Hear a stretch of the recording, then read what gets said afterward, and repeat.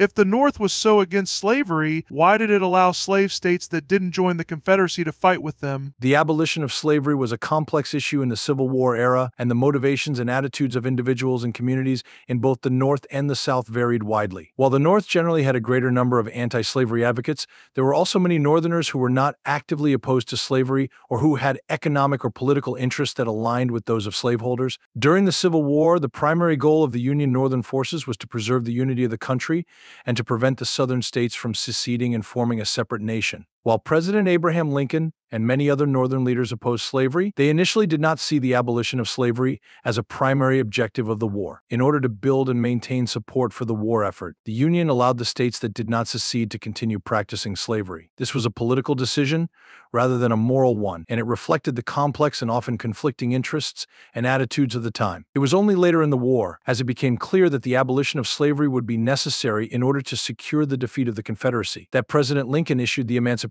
Proclamation, which declared that all slaves in Confederate-held territory were free. This was a major turning point in the war, and it helped to solidify Northern support for the abolition of slavery and for the Union cause.